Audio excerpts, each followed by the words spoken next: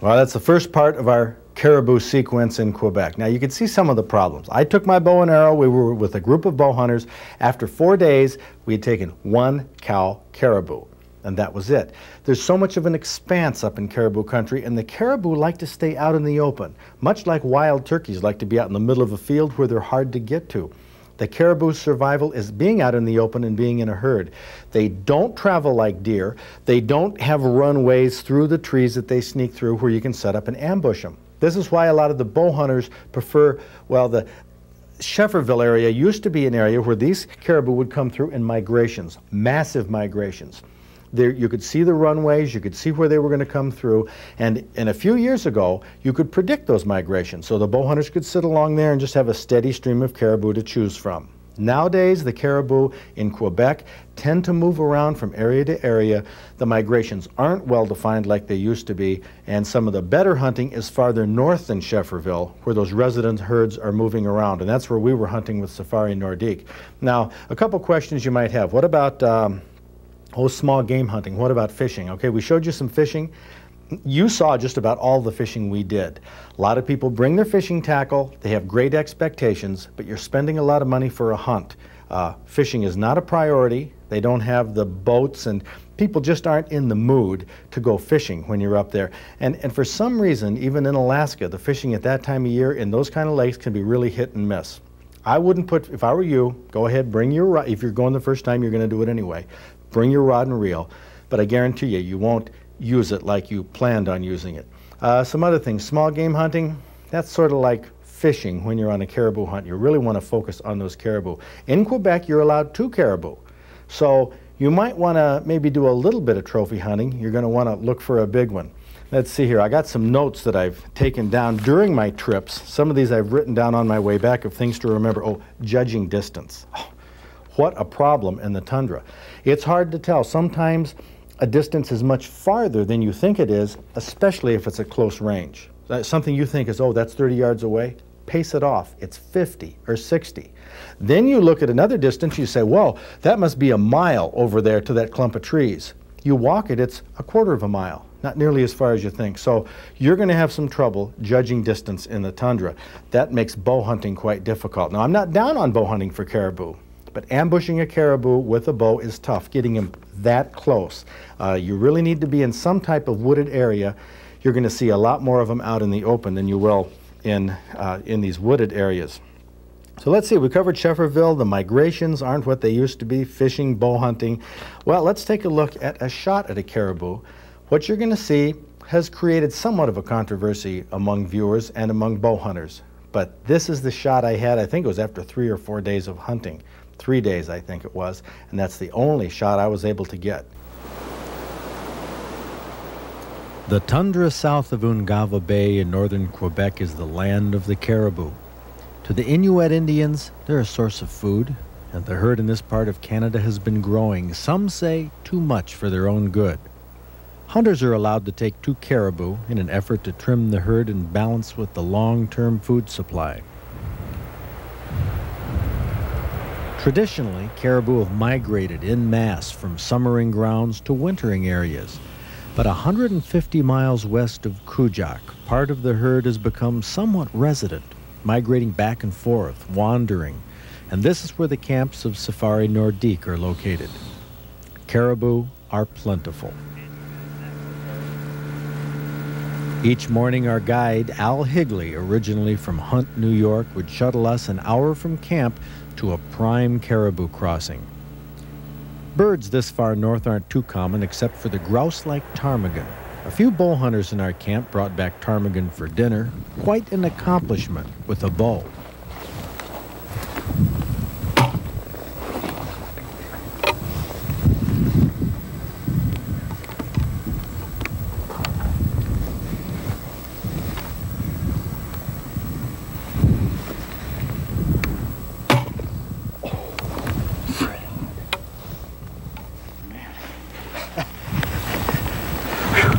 See how hard it is to get a ptarmigan dinner with a bow and arrow. Crying out loud, I missed that. I missed them. Shot all my arrows twice. 10 times so far. Very close.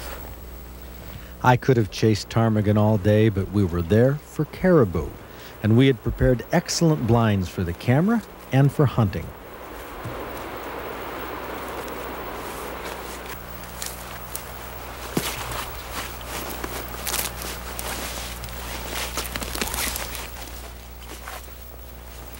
We've seen several herds of caribou come from over the hill here, and I'm down in the valley that's right next to the river. You can see from John's camera blind the setting of this little clump of trees. They seem to cross from the other hill.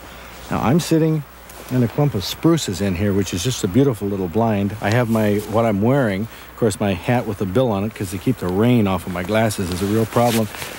Suit has a hood, which is a lifesaver for keeping warm, keeping my back to the wind whenever I can. This is a Gore-Tex suit, which you need for the rain protection, including the rain pants. And my boots have to use Arctic ice fishing type of boots with felt liners.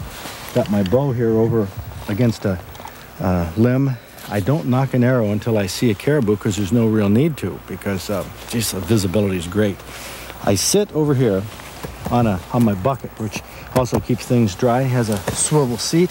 My mittens I put on when I'm cold, otherwise I'm ready for some action. Now this blind, the reason that we put it right here is out in front you can see crisscrossing trails, many trails from where the caribou crossed the river. You can see behind me from the camera blind a trail coming across here. In fact, John's camera blind is right up the hill. It's right almost on the crest of the hill, and he's hunkered down so the caribou can't see him. It's a perfect setting. Caribou crossing from many directions, and hopefully we'll get one today. I hope. We sat and waited, and then suddenly, but quietly, they appeared. They're going to win me. The wind is blowing towards them. Let's see what happens. 70 yards away, directly downwind, the bull either sees us or wins us. He wants to come down to the lower plateau where I'm waiting with my bow and John Ford is behind me with the camera. While white-tailed deer rely heavily on their noses to detect danger, it's my conclusion that caribou rely far more on their eyes. Motion in the trees puts them at a distance. Your scent in the air, at least according to my experience, doesn't spook them nearly as much as you'd think.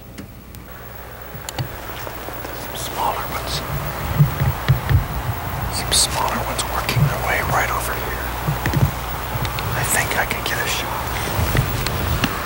We had caribou around us for at least 15 minutes, but our moving in the blind, trying to adjust for better camera angles, must have been noticeable. Once one caribou was suspicious, the rest were on edge. Maybe we'd have better luck tomorrow. The next day, I was full of anticipation. In fact, too full. I sat in the blind hour after hour, glassing, watching, scanning, and saw nothing. But I had a theory. All those caribou that descended on the blind the evening before had to come from that plateau above. My curiosity was killing me. I wanted to explore that plateau on my own to see if I couldn't find a better spot for John and I to sit. While I stalked the caribou on the plateau, John stayed back at the camera blind, overlooking my empty blind. That's the clump of trees on the left. Can you believe this luck? All I would have had to do was be patient. Not 20 minutes after I left my blind, a large herd of caribou grazed its way up that valley by my blind, walked right past cameraman John Ford on the hill. They walked downwind from John, not 20 yards. He was excited, and they seemed only curious. There's my blind, empty. I left my vests and heavy clothing sitting there, not a half hour old, not 10 feet from those caribou. They sauntered by on both sides. What does that tell you about patience? Well, after cruising by the blind that I so carefully prepared, the whole herd passed by John. This one, he says, should have winded him. It was downwind about 12 yards away. Perhaps it did, but it wasn't terribly frightened.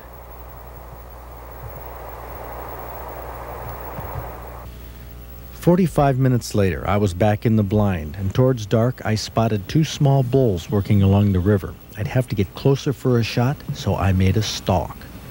One spotted me, and I had a split second to make a running shot.